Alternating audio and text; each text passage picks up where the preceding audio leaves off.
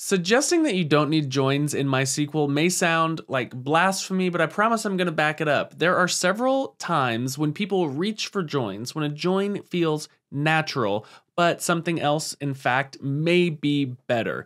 For these examples, we're going to have two tables. We're going to have a users table, and we're going to have a posts table. A user can have many posts, and a post has a title, body, and a view count. We're going to try to find users that have written popular posts. Popular being defined as more than 90,000 views. The way that we can do this using a join is pretty straightforward. We'll say select star from users left join posts on users ID equals posts user ID.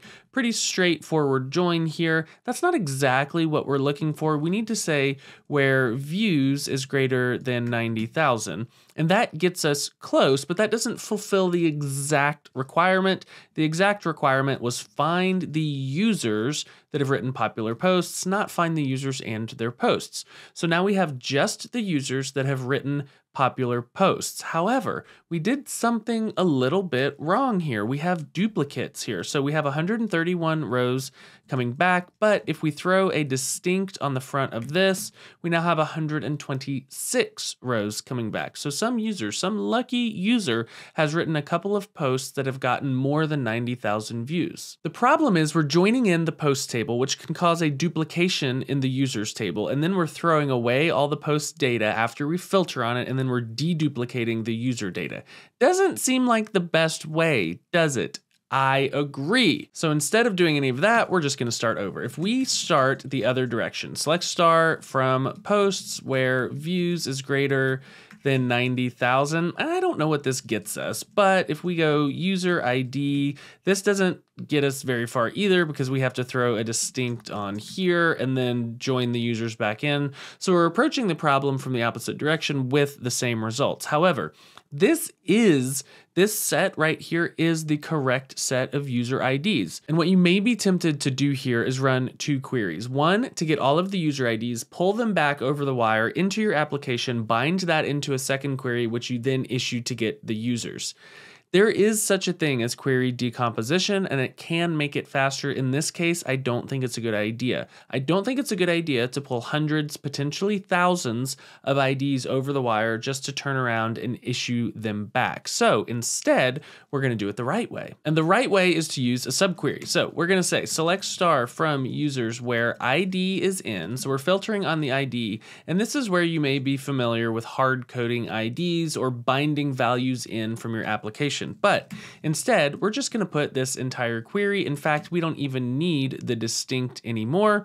So if we run this, we'll see that we get back our 126 people with no post data, with no duplication whatsoever. And we're not done yet, but I want to pause for 1 second to talk about some of the fear or some of the information that's out there regarding subqueries. You may see on Stack Overflow something along the lines of never use a subquery.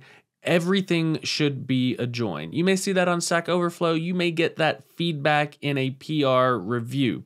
That used to be more true. That used to maybe be totally true.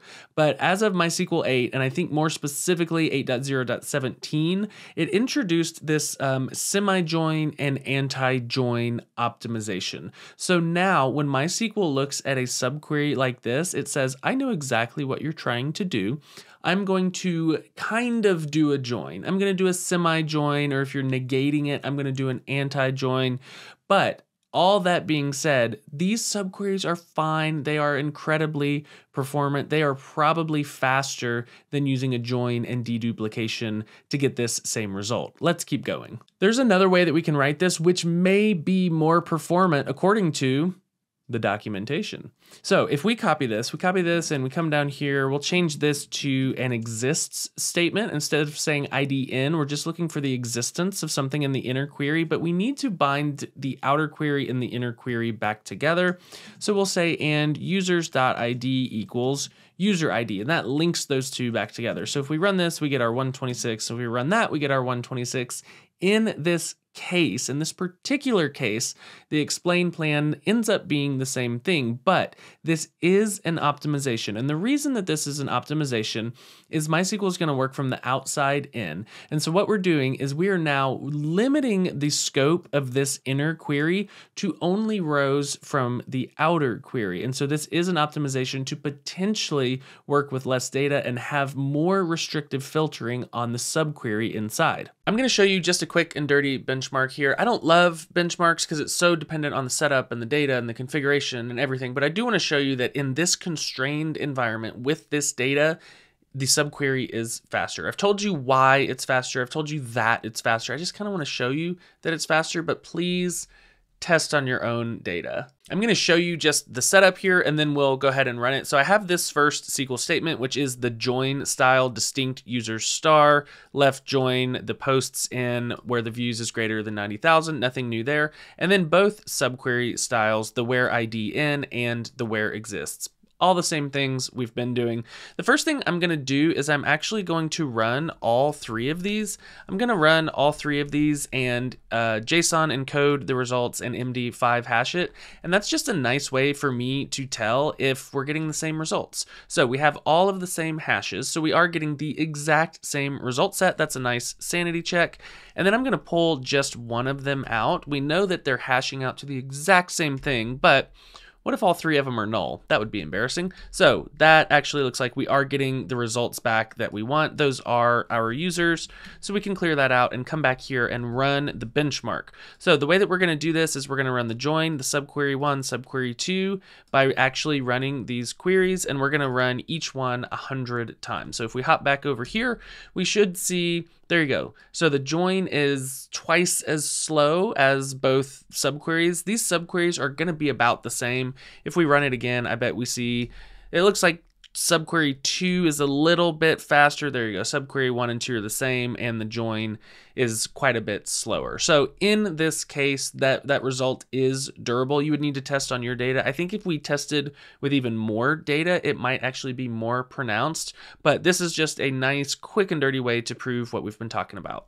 So what is the pattern here? If I'm telling you you don't need joins, we both know that that's not always true. Sometimes you need joins, but hopefully I've proven sometimes you don't need a join. I think the pattern is when you're pulling data from table A based on data from table B, but you don't want the data from table B to be brought along. You're filtering on a related table, but you don't need the information from the related table to be returned to you. If you do need the information from the related table, you have to join it in. If you don't need it, don't join it in, create duplication in the table that you actually want that you then have to deduplicate back down to the results that you're actually looking for. Instead, use a subquery, which under the hood is going to be transformed into a semi-join or an anti-join. It's going to do the filtering on the table that you want. If you liked this video, we've got tons of MySQL videos on this channel. Please subscribe, make my boss Holly very happy. Until the next time, see ya.